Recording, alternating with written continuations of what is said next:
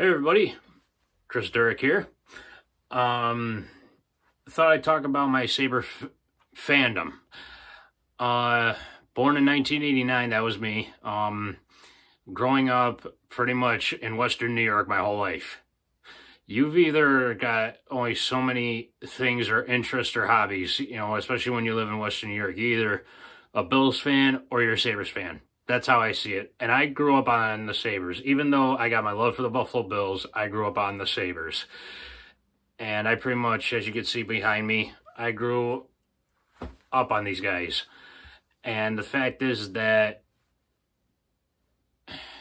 I couldn't really see myself pulling for any other team, going for any other sport. I grew up on this. I live on this. Hell, I'm gonna die a hockey fan, and I'm gonna die a Sabres fan. But it's been really frustrating. If you're a Sabres fan out there and you watch this video, if you're a Sabres fan out there, you know how frustrating it's been. 10 years. 10 years now. We haven't seen any playoffs. We've seen teams just go out there and play so unpassionate and have it seems like no interest to either fight or play hard. And it's like, where are we going with this? And I don't really know where I'm going with this video, really, but let's rewind the clocks back a little bit. Franchise was founded in 1970. It was founded by the Knox brothers. And started to have some, success right away. 1975, we competed for our first Stanley Cup with the French Connection line of Gilbert Perreault, René Robert, and Richard Martin. And Richard Martin, René Robert, God bless their souls, because they passed away, recently. Richard Martin was first. He passed away in 2011. And René Robert just passed away recently. I think it was like last month. But fast forwarding here a bit, Buffalo played their games in the Memorial Auditorium in downtown Buffalo from 1970 to 1996. And in those early to mid 90s, that's when I pretty much got my love and my fan base, because I was born in 1989. I grew up on guys like Pat LaFontaine, Michael Pekka, Václav Varada, Dominic Hasek, Andrei Tripolov, Matthew Barnaby, all these upcoming guys that, I pretty much watched throughout the 90s and throughout the early 2000s. Fast forward, they closed out the odd going into Marine Midland Arena, which is now the KeyBank Center. Yeah, they've been the same arena, which has had multiple names throughout the years. Marine Midland Arena, HSBC Arena, First Niagara Center, and KeyBank Center. I think there was a name missing there. But anyways, so many different people have taken partnership and ownership of the franchise. I've heard guys names like Larry Quinn, Regis, who pretty much Adolphia pretty much was running the Sabres at the time. Then going into, I'd have to say it was the 03-04 season, I do believe it was. The team was in danger of possibly being sold or probably moving, and Tom Golisano, he steps in and he buys the franchise along with Larry Quinn, and they just took into making sure that the team stayed in Buffalo. And we had success around those years too. And the 2005-2006 season, I thought, was probably the most successful season I ever got to witness, growing up. But yeah, I haven't forgotten that 99 Cup run. No goal I'm pretty sure still bothers some Sabres fans out there. And I pretty much just have lived through highs and lows with this team. But this is probably the greatest low I have ever witnessed with this franchise on a whole. And it's just unbelievable how far we have fallen, because the two people now who own the team don't even pay attention to it. Yeah, and I'm talking about Terry and Kim Pegula. I have never seen two people so oblivious and two people who are so, like, it's unbelievable how when I first saw Terry Pegula buy the Sabres from Tom Golisano, and he took over, and I believe the hype that, especially when he said, starting today, the reason for the Sabres' existence will be to win a Stanley Cup. Yeah, well, guess what? You've owned the team for over 10 years now. You haven't made the playoffs once. Oh, what about that run in 2010, 2011? That was still Golisano's team. It was still Tom Golisano's team. I don't give the Pegulas the credit for that yet. And I probably never will, because they just came in already over halfway through the season. That's when they came in. And to quote somebody by the name of Steve Dangle, I'm pretty sure a lot of you hockey fans out there know who that is, but he said being a Leafs fan is like being a fan on EA Sports NHL on legendary difficulty. I beg to differ, because his team makes the playoffs, but they get knocked down the first round pretty much every year. I don't know if I really want a team that has so much success throughout the season only be knocked down the first round. I'd rather not make the playoffs at all. Considering what he's dealing with. But anyways, I think being a Sabres fan is being on legendary difficulty. Because how many times the last few years have we watched this team have such great success throughout the start and then just fall all to pieces towards the end? How much do we have to deal with, when it comes to that?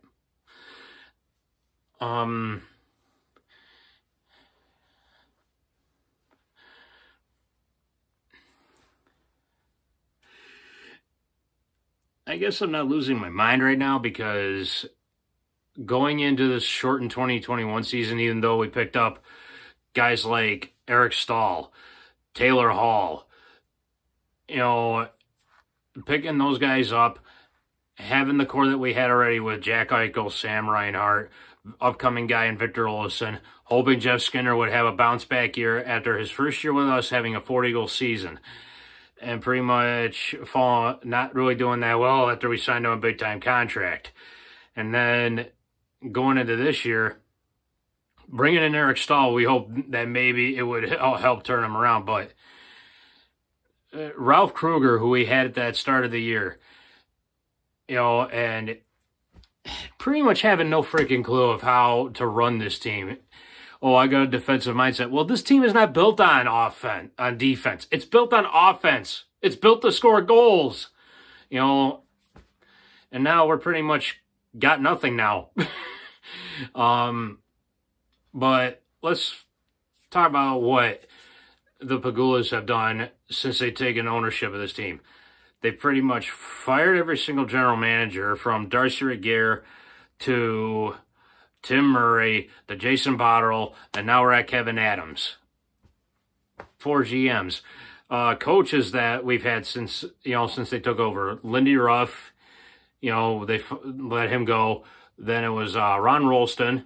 We had him for a short time, and then Ted Nolan was brought in, not by the Pegulas, but by Pat LaFontaine. Because Pat LaFontaine was named president of the organization. He brought in Tim Murray. Tim Murray went over LaFontaine's head because LaFontaine wanted to build a team around Ryan Miller. Everybody knows Ryan Miller. Who doesn't love Ryan Miller?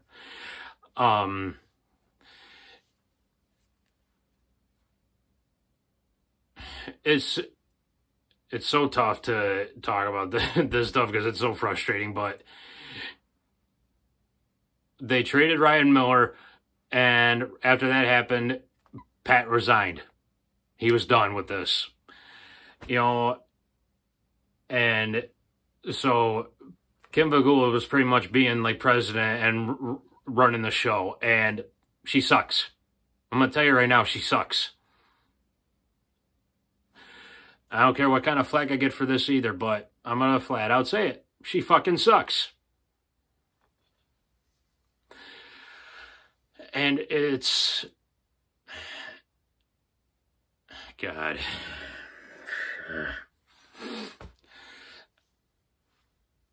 I'm the kind of guy, though, that I cheer for this team through thick and thin, you know, good or bad, you know, because I still believe in this. Yes, I do believe in this. But when a moment sucks, I'm not going to be in denial and be like, oh, we're going to be fine, we're going to be okay. No. When a moment sucks, it fucking sucks. No matter how much hype is put into it. You know, like, I am ashamed of myself for even thinking that we were going to have a shot this year, especially bringing in Taylor Hall, because that guy did not show up for anything. Jack Eichel playing hurt, fucking whining and crying like he usually does. You know, it's how can you make that guy team captain? How can you pay this big freaking crybaby 8 years for $80 million, $10 million a season, call him your captain when he just does not act like a captain? He's not a leader, okay? He's a good player. Now, listen to what I just said there. Jack Eichel, he's a good player. I say good because he's not great. There are guys out there who are great, okay? There are many guys who have played this game that are great. You know, Wayne Gretzky, Mark Messier, you know, Henri the Pocket Rocket Richard. There's a long list of great players out there. Jack Eichel's not one of them. I know he's still very young, still has probably a good career ahead of him, but he will never compare to guys like that guy right there, Gilbert Perreault. He doesn't come close. But it's frustrating because in Buffalo, this is all we got. We got our Bills, we got our Sabres, we got our sports teams. We don't have, you know, sunny weather all the time. We don't have nice, you know, like all these nice beaches and all these attractions and everything. We got some stuff out here, but it's not, you know, compared to like Tampa Bay, or in their words, Champa Bay, you know, Stanley Cup, Super Bowl, World Series, you know, the whole works. They're having a party down there in Tampa Bay.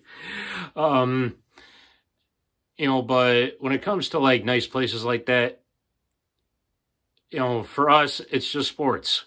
That's what we have to fall back on. And when our escape, because sports is our escape from reality. And when it's more miserable than our reality, you know, we're going to speak our mind. We're going to be pissed. We're going to be upset. You know, if you're a diehard fan as I am, we're going to show our frustration and our anger about everything that there is to this franchise and to our sports. When the Pegulas bought the Buffalo Bills, I knew right away that this team was going to be on the back burner and they were just going to focus on the, you know, Buffalo Bills, you know. And I've seen Kim Pegula on these video interviews with Good Morning Football and with every other thing that involves with the Bills. I'm like, really? You don't have time to, you're the president of this hockey team, you don't have time to focus on us? You only want to deal with what's going on that's successful? You know, then bring somebody in to be president. Bring somebody in that has great knowledge of this sport. Bring somebody in who's actually going to care about this. You know, just do something that's going to son of a bitch. You know, that bring somebody in who cares. You know, obviously you don't.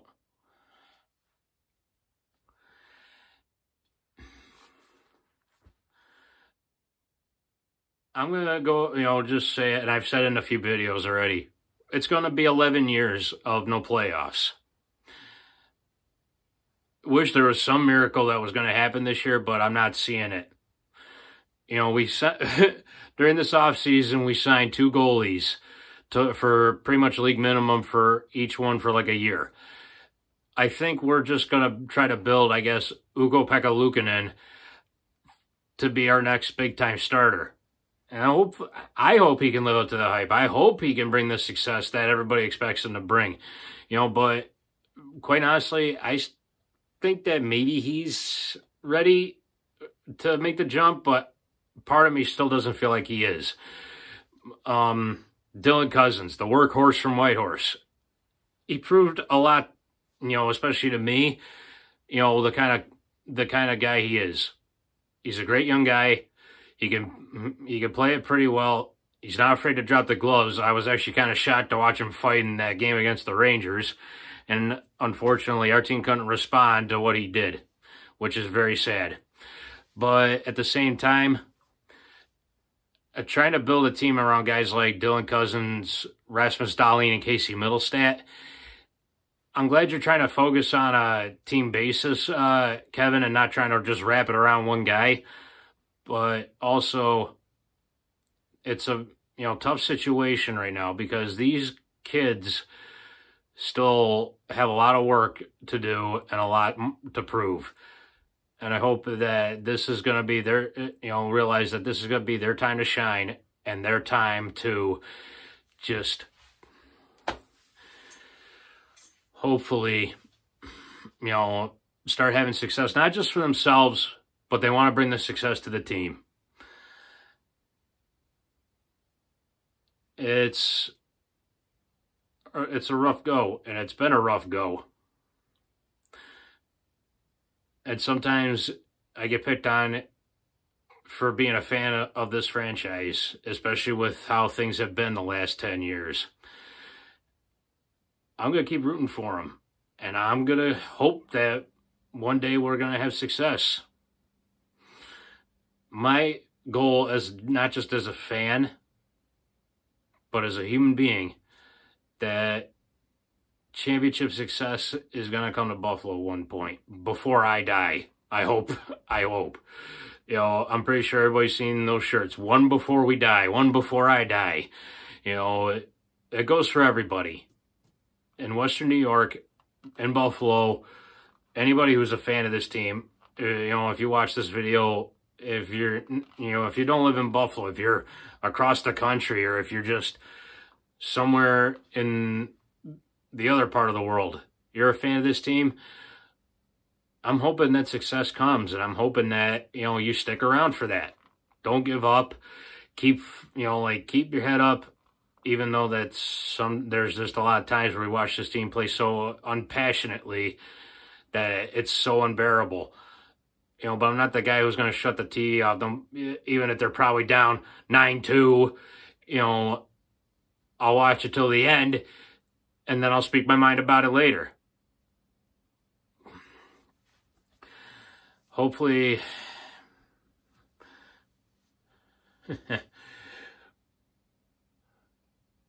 I'm pretty sure out there that there's a lot more people who are older than I am and have watched this team longer than me. Probably understand my frustrations and where I'm coming from. But either way, I'm hoping good times are close. Being a Sabres fan is not just being a fan. To me, it's a way of life. It's a life for me. And I'm pretty sure for a lot of other people. Melody Martin, Dwayne Steinel, you guys out there, know you're listening.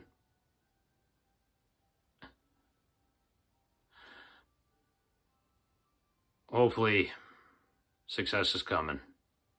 Hopefully. So, thank you guys for watching this video. Whoever watches out there, click like if you like it. Click subscribe, click subscribe if you really want to be a part of my channel. Let your friends know. Let a lot of people know, because I'm trying to build something here. On at least on my part.